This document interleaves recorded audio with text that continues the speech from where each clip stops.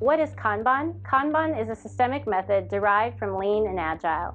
It ensures teams pull work items, aka Kanban cards, through a process, thus achieving continuous delivery while making sure work in progress is limited to optimize flow.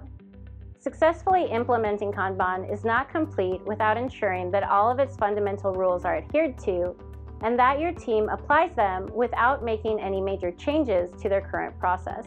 The fundamental rules of Kanban are workflow visualization, application of WIP limits, flow measuring and management, keeping process policies explicit, and recognizing process improvement opportunities. You can learn more about how these rules were developed by checking out our video on Kanban's rich history. For now, let's take a look at how to implement Kanban in your team. This workflow management system is easy to introduce and maintain. Stick to these few simple rules to revolutionize how you work and perceive tasks. So, without further ado, let's increase your productivity and reduce waste by looking at the first step. Step 1. Visualize workflow. To be effective, your team needs to visualize the workflow. To do this, break down the process into distinctive steps and track the flow of work going through on a Kanban board.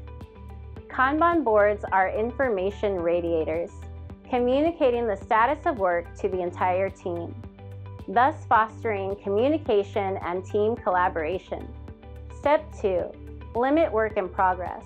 No one benefits from having lots of work in progress with nothing to show at the end of the day. Kanban allows you to control the work in progress to ensure maximum flow of an item from start to finish. Step 3. Measure and manage flow. You can't manage what you don't measure.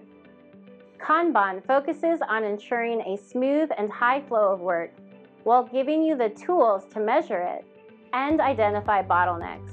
Step 4. Make process policies explicit. Quality should be built into the process, not checked on later.